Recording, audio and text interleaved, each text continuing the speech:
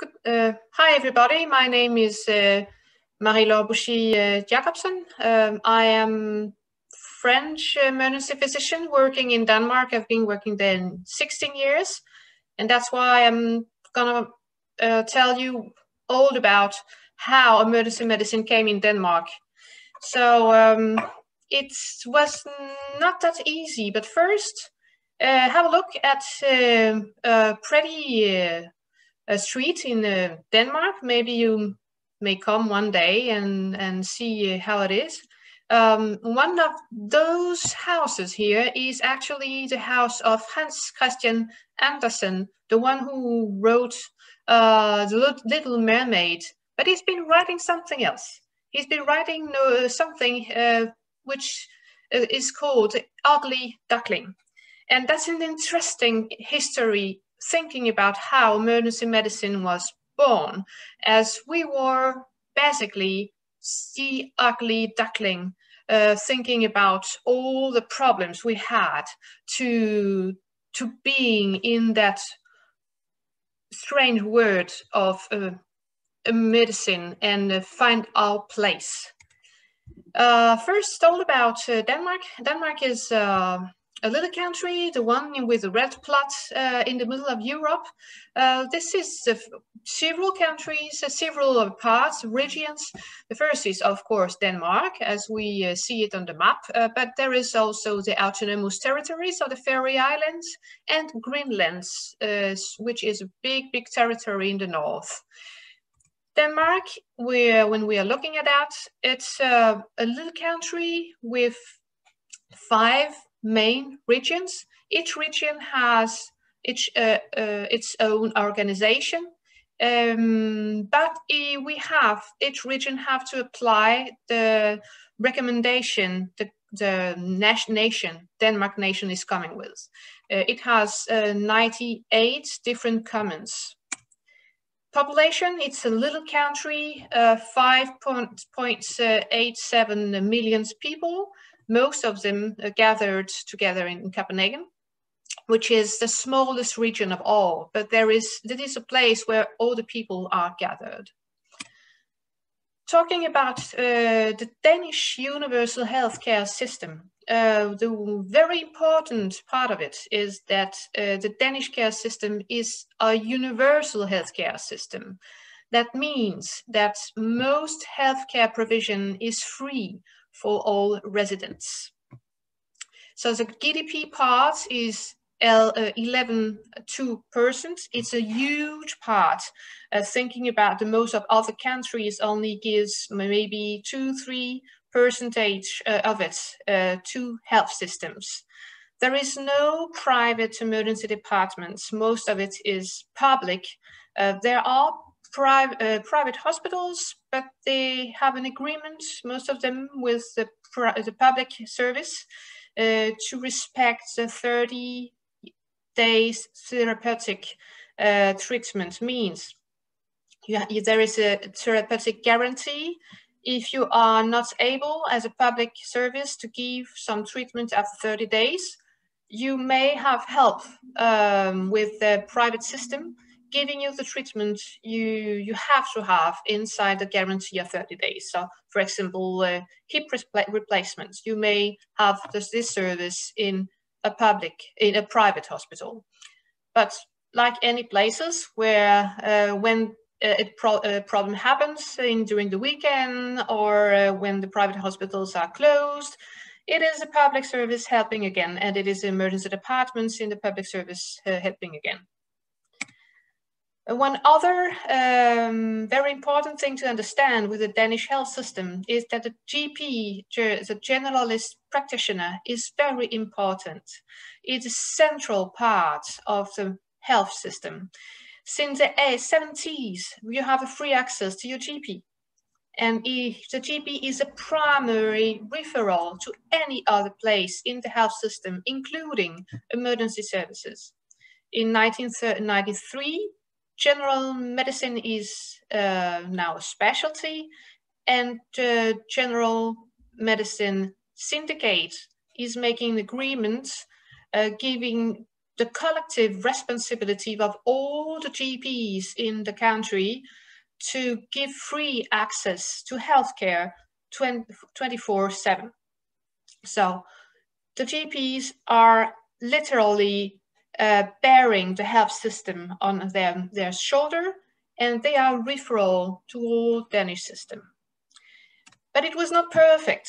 In 2007, the Danish Health Authority is making some new recommendations for emergency sector because there is problems.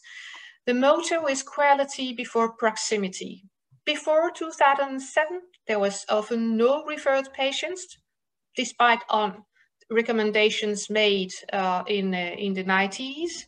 A lot of different emergency gates in hospitals. You can come in hospitals in an emergency situation from 1, 2, 3, 4 gates in hospitals, depending on what you have as a disease.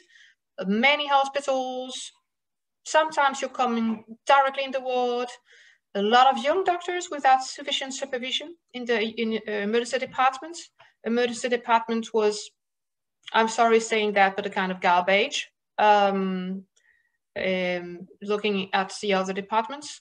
The pre-hospital setting is just to ensure transport, and every hospital have a different system. After 2007, they are looking at that and saying, no, we have to have one only gate, and it is emergency department. All patients have to be referred, means nobody can come in the emergency department without being seen by another person before. It could be a GP, it could be 112, it could be any kind of actor in the health system, just somebody made a decision before coming to the emergency department. You cannot come just and bang at the door. They need a sharp definition of a load specialist physician. Means that they want some more profiled physicians to come in the emergency department. And they want to have somebody all the time, 24/7 specialists in the front of emergency departments. But looking at that, something is missing, isn't it? The missing point is there is no real emergency physician specialist mentioned in that report. And why that? Because they don't know nothing about emergency medicine, and they don't know nothing about emergency specialty at that point. So when they are making some optimization of the health system, with numbers of hospitals falling down from 96 in 1984 to 43 just before the reform, making to 21 hospitals, very few of them back in the country. There is still no thought about who is the staff in those big emergency departments, in those big acute hospitals. The staff has to be a specialist, well, but we have to organize, we have to invent it. We have to find a way to manage the ED, and it's not written down any place. The way it was working at that time, and still working, unfortunately, is a hybrid model. Every kind of specialty is coming down, sending a doctor down in the emergency department and taking a patient. So if you're a patient coming and just having some orthopedics problem, so you're going straight away and a top orthopedic physician is taking care of you. That's great. You have some kind of lung problem, the lung doctor is coming down and taking care of you. What about you having something which coming in between? Not cardiologist, not lung, you have some kind of dyspnea, but you don't know what it is. Nobody wants you. Nobody wants to take care of you. The cardiologist says it's the lung says the cardiologist, but nobody takes care of you. What's happening? The patient is falling in between. Nobody takes it. It takes a patient. So that's why there was problems with the previous systems, people fighting, long waiting times to find a specialist agreeing to see you. But a specialist is only watching at the specialty because hyper specialization. And if it's falling apart, this cardiologist or this lung doctor is knowing, nobody is taking the responsibility for what is so, and the patient is sometimes discharged without a diagnosis. At that point, here come the heroes.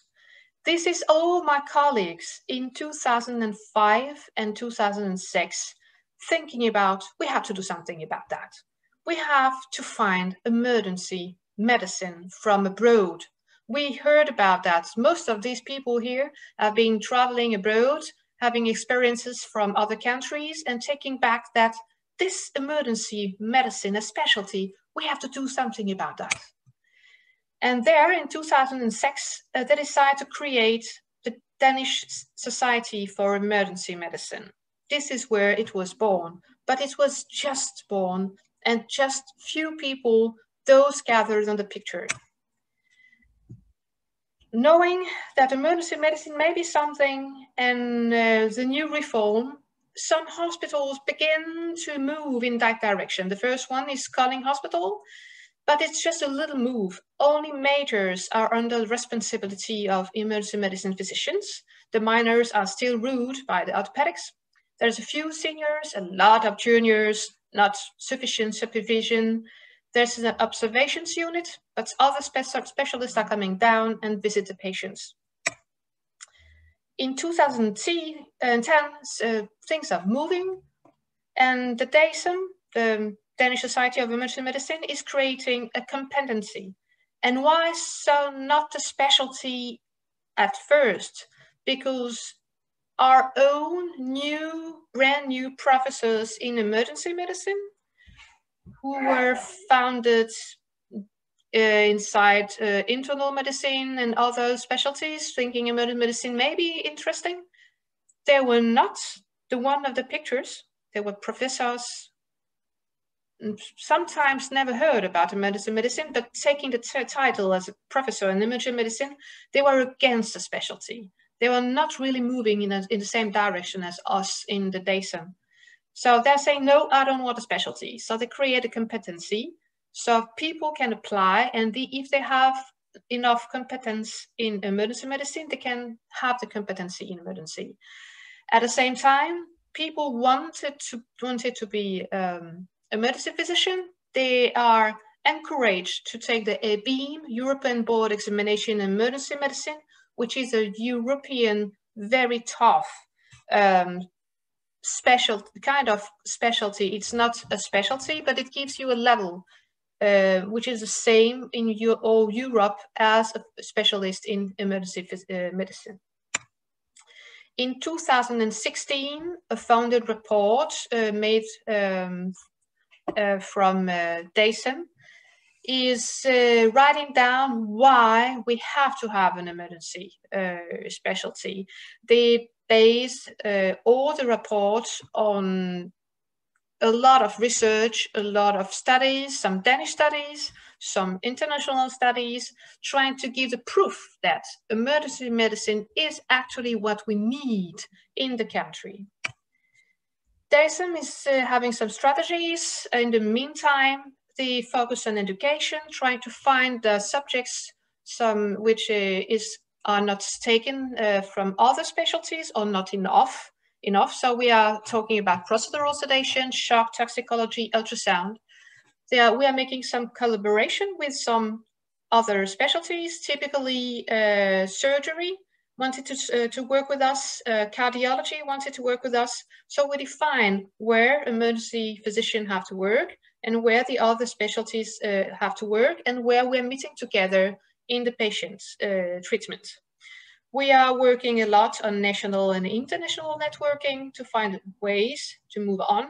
With first national multidisciplinary conference in 2008 already, and we participate to other conferences, European conferences, and we send some people in strategic positions in different boards. We are trying to move on and trying to find some specialists anyway. So we are making a collaboration with Sweden, where the specialty have been there since 2015. And we're sending some people to be educated between Sweden and us to have a kind of merit specialization inside Sweden. So we are going to have some specialists anyway. At the same time, DASM is working on own courses. We are making our own emergency course. It's not ATLS, it's not ELS, it's something quite different, and another approach. We are ruling.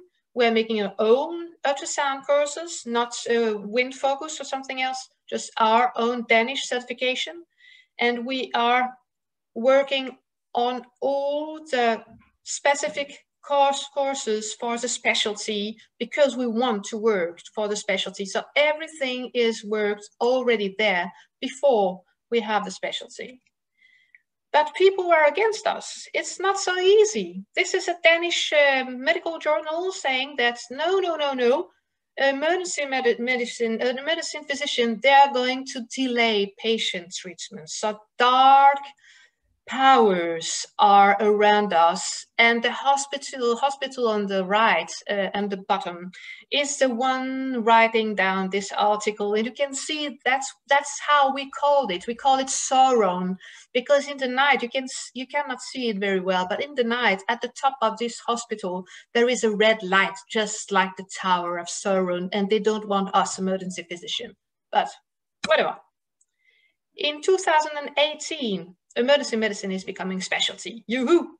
And the first of ones, this is my colleagues from Bispebjerg, one of the hospitals in the region of Copenhagen. They are acknowledged as specialists on merits because they have competencies. So at that time, we have around 43 specialists. But there were some sacrifices. It was not so easy having the specialty. We have to make some very, very important compromises. So the anesthesiologist wanted not emergency medicine to have airway management, and wanted not emergency physician to have the pre-hospital, and was saying to our societies, despite very hard work from our leaders, that if emergency medicine wanted to have airways, so there were no emergency specialty. They were working very hard against us, against Sauron was among us. So we have to compromise to make it happen with the specialty. We have to say, all right, we give up airways and pre-hospitals. We're taking the whole thing on the side of it, and it's the most of it. Airways and pre-hospital is maybe 1%, 2% of emergency physicians' work anyway, but we have to give it up. So how to become an EM specialist? You are going through 6 years university. Then after that, you are coming directly, every single doctor is coming directly in a common track of 1 year with 6 months a place, 6 months another place. And then you have to apply for an introduction in one specialty. So you have also an introduction in emergency medicine of 1 year. After that, if you think that emergency medicine is something for you, you can apply for emergency medicine specialty and being registered, but it's not automatic. This is not a concurrence. This is a kind of job. So you have to apply for that job, being a specialist. If you succeed, you can enter the 5 years program, which is the same program as written in the EM curriculum. You are juggling between 2 hospitals and making practical work in the 2 hospitals, with the same program every place else, less airways and pre-hospital. On the place, the education is ruled by a specialist in education. So there is in every single hospital a consultant who has the responsibility of education. But every single person inside the hospital, every doctor, have also a mentor having the follow-up day to day and being sure that the course is the competences are obtained. There are different kind of techniques written down in the curriculum how to obtain every competence. Besides the course in the clinical competency, you have to go to specific courses mandatory in the two main regions of education. So single courses with sitting down and PowerPoint, this is mandatory, but it's not the main thing. We have no exam, just you go through the 5 years and you're done. There's still a lot of challenges now. Anyway, there is still only a few independent models, meaning the most of emergency departments in Denmark are still with specialists and few emergency physicians, but not independent emergency physicians. There is not yet enough emergency physicians in the department. It takes a long time having a new generation of emergency physician specialists. So there is not enough teachers yet. There's not enough students entering the residency. It takes an enormous long time to acknowledge foreign physicians from any place in the world. And we need 600 emergency specialists to start the ED. So it's enormous. It will take 30 years with the tempo we have. So we have to find another solution. We still don't have enough research, and that's a pain point. And we still have hard working conditions like any place else in the world. So the hybrid model is still working, and occasionally you may find an emergency physician treating a patient beside the other specialties. My own hospital is the ideal, in my point of view, hospital with independent model, where whoever you are as a patient, you are taken by an emergency physician, and we find the diagnosis, we make a stabilization, and then we are sending you after that to the specialist accurately where you have to be, and maybe outside the hospital. So it's the best way of working, but it cannot be before we have enough emergency specialists. So, and this is my last slide, the priorities we have right now, and this is my president of board, Henrik Hulmark. We have to focus on preventing burnout. The new generation, they are the millennial. They don't want to work as hell. They're watching at me, watching at how I manage the net shifts, the large amount of work, trying to find out, is the specialty for me or not? Is it too much? Is there a future? So to have more people entering the specialty, we have to work so it is a fine environment to be, or those young millennials that are finding another specialty, which is better and easier. We have to have a common agreement on the whole country on which professional standards we wish to have. This is not enough saying, okay, he's half an emergency physician, he's good enough. No, we have to say the standard for good praxis as emergency physician is that high. And this is how we have to work all together. It's not happening right now. And we have to produce quality learning and quality courses, both outside each hospital, but also inside hospitals. So the quality of our emergency physician have to be high. So people are staying and having what they want. They want learning, they want to have something interesting, and we have to produce that. And we have to have more research. So that's what I wanted to say to you. I hope it was an enlightenment for how the Danish system is actually working now. And if you have some questions, I will be delighted to answer you. Thank you.